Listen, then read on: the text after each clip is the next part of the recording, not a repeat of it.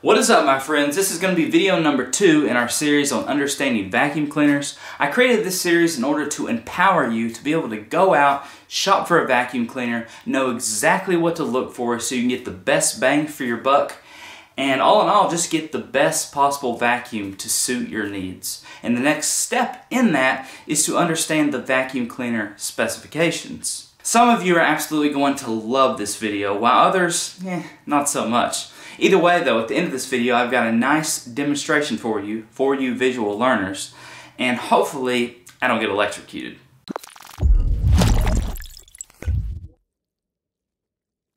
So typically when you're shopping for a vacuum cleaner, at least online, you're going to find some different sections on the website. Number 1 will be a description of the product. 2 will be features, which is just basically areas the manufacturer wants to highlight. 3, you're going to find reviews, also listed as ratings. Pretty self-explanatory. It's the I love, I hate section. And then 4th and finally, you're going to find the product specifications, which is what we're going to learn in this video and in the videos to come. And this is what's going to allow you to make an informed buying decision. There's around 7 main specifications and a handful of secondary specifications.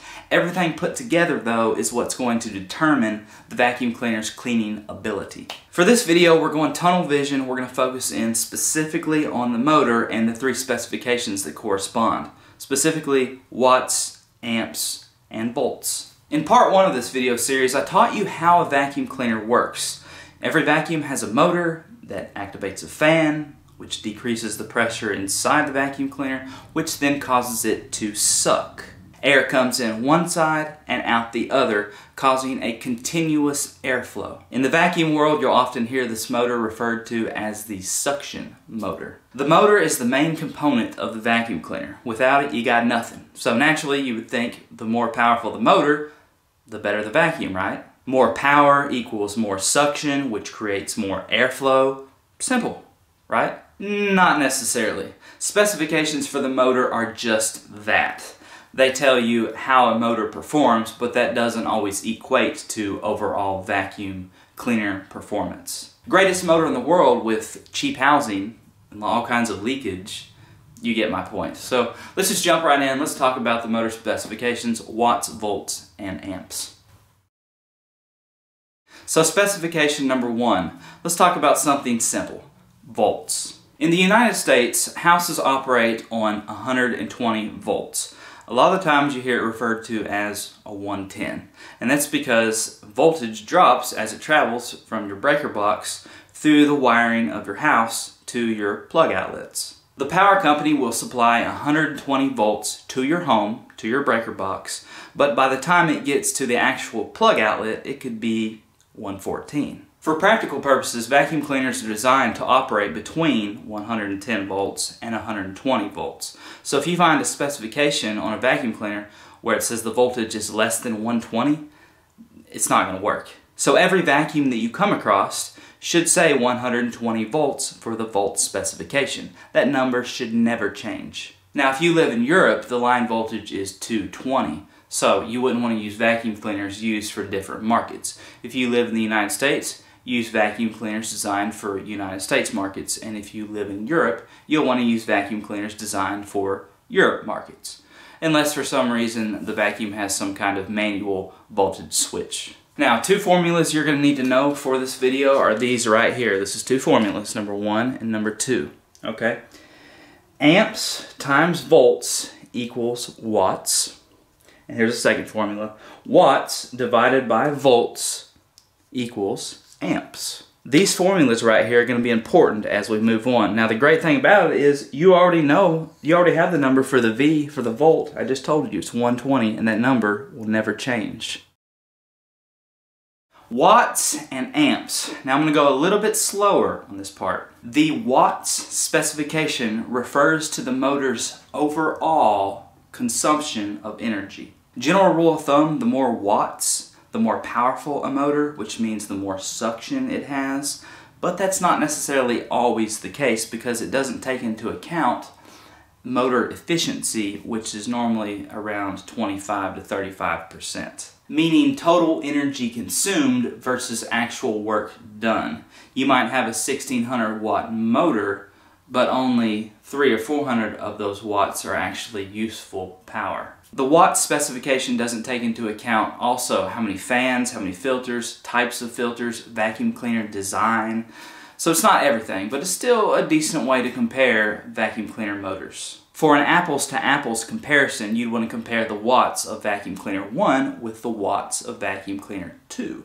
The problem is that not all manufacturers will actually give you a watt specification. Instead, they'll give you an amps specification. But that's why I gave you those formulas, so you can convert watts to amps or amps to watts. So check it out. If I have a 1500 watt motor and I want to convert it to amps, what do? Remember the formula? I take watts divided by volts. So 1500 watts divided by the 120 volts equals a 12.5 amp motor. Amps are murky though.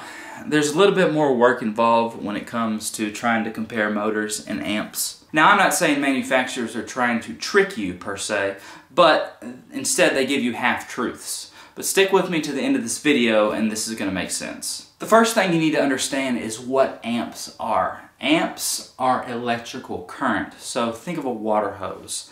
The amount of water flowing through the water hose, the amount of electricity flowing or going through the circuit are the amps. The higher the amp number, the more electricity is flowing. The lower the amp number, the less electricity is flowing. So when you see an amp specification for a vacuum cleaner, it's referring to the total amount of electricity flowing through that vacuum cleaner when it's flipped on. Total being the key word. If you see a specification in a vacuum cleaner that says 12 amps, it's referring to all of the electrical parts of the vacuum cleaner combined. Not just the motor itself. You could have a specification that says 12 amps, right? 12 amps.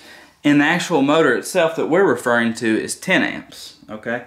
But the other electrical components in the vacuum cleaner, you might have another smaller motor down in the nozzle of the vacuum cleaner where the beater bar is that takes 1 amp.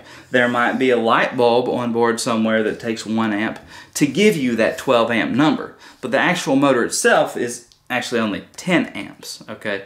This is always the case unless it's specifically stated otherwise. So if you wanted to compare vacuum motor amps to vacuum motor amps, or if you wanted to convert the amps over to watts, you would need to subtract this amp and this amp. Subtract these other electrical components and just use this number right here for the actual motor. And that is going to give you your apples to apples comparison. So say we wanted to convert this 10 amp motor over to watts, what would we do? We take our formula, right? 10 amps times the volts, we already have that number, 120, and that would equal 1200. You'd have a 1200 watt motor to compare with another vacuum cleaner that gave you the watt specification. For my visual learners, here's a little demonstration to help you understand the volts, watts, and amps thing a little bit better. Okay, so I have 2 bags here, bag number 1 and bag number 2. Each bag I have filled with 12,000 watts of electricity. And here I have 2 batteries. Right here is a 10 volt battery, and right here is an 120 volt battery. I want you to think of these batteries right here in terms of pounds of pressure.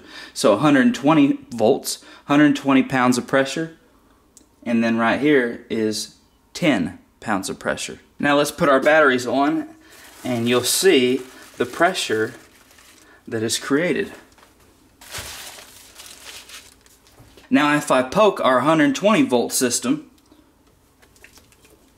okay, look at the amperage flowing. If I poke this one, we just have a small itty bitty leak. Look at the amperage of this one flowing compared to the amperage of this one flowing. Now allow me to collect some of this electricity right here.